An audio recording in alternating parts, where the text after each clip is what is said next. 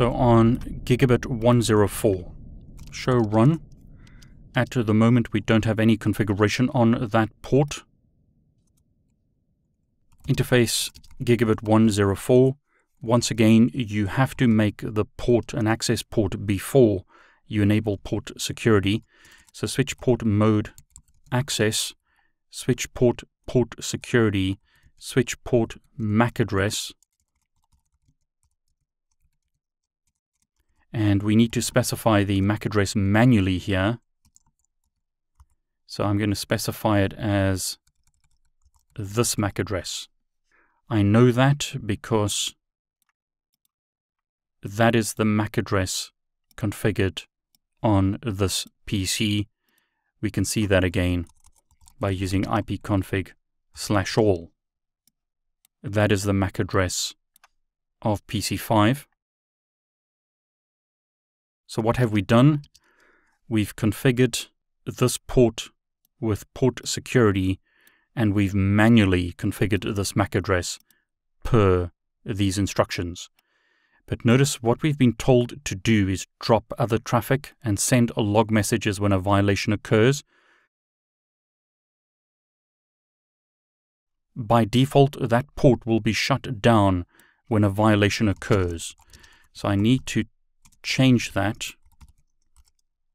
to say violation.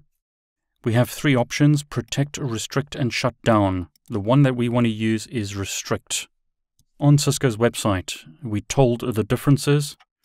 Protect drops packets with unknown source MAC addresses until you remove a sufficient number of secure MAC addresses to drop below the maximum value.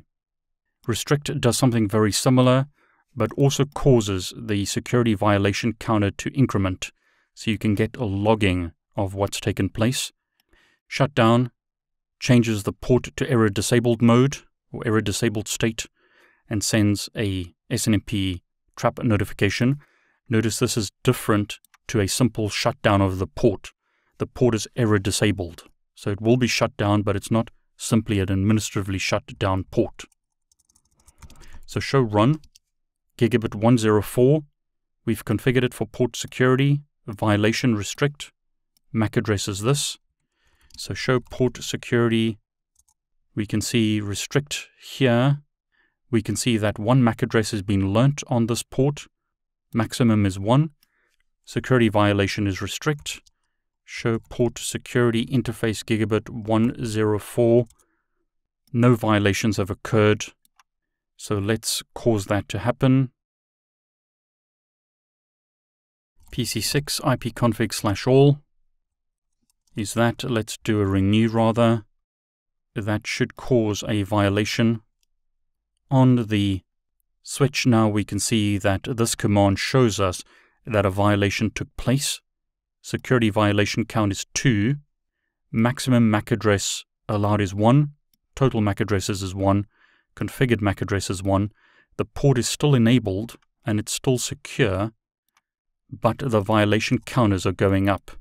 So notice the difference. Interface is green, not red, even though we see violations.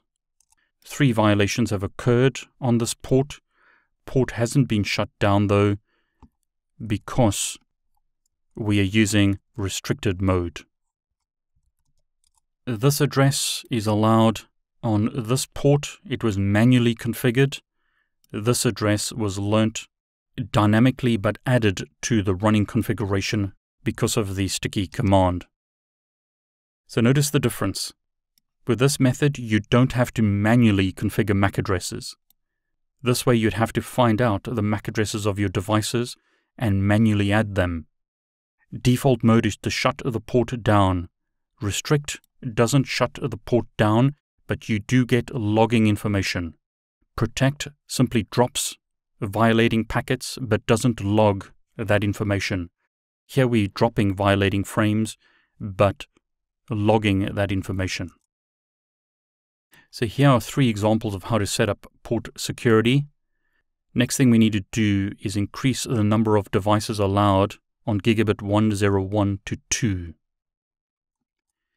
So show run This port by default only allows one MAC address. So let's say switch port, port security, maximum MAC addresses allowed is 2. I'll shut the port down and no shut it to re-enable it. So show port security. 2 MAC addresses are now allowed on this port. Currently none have been learnt. On that port we haven't learnt any MAC addresses. So let's generate some traffic. ipconfig/renew on PC1, on PC2, ipconfig/renew. On the switch, show port security interface Gigabit 101. We've now learnt about 2 MAC addresses. The last one that we learnt was this one. There have been no violations. So back on PC1, if I send a renew again, last MAC address learnt is now PC1, but again, there have been no violations. So show port security. 2 MAC addresses have been learnt on this port out of a maximum of 2. Show port security interface, Gigabit 101 again, shows us that the port is up. And if we look at addresses, we've learnt about 2 addresses on Gigabit 101. That, however, is not written to the running config. So those MAC addresses are not written here. If the switch rebooted, new devices could send traffic. But at this point, while the switch knows about those MAC addresses, if we change the MAC address of this PC to something like this, and then send a DHCP request, what we should see is that the port goes down, and there you go, it went down. Show port security address. We don't see those MAC addresses because the port has been shut down. Interface Gigabit 101. Last MAC address learnt was this. It's a security violation. Port has been shut down. The problem with shutting a port down is that you have to manually go and shut and then no shut the port to re-enable it. Whereas if you use restricted mode, the port is not shut down, but violating traffic is dropped. You could use shutdown to force the users to, for instance, contact you to re-enable the port, and then you can ask them what happened and why they're plugging in devices into the network that they shouldn't. Whereas with restrict, you're simply blocking them. You're not having to manually go and re-enable ports. Okay, so how did you do? Were you able to configure port security in this lab? Do you understand all the different options in port security? You need to understand port security for the CCNA exam.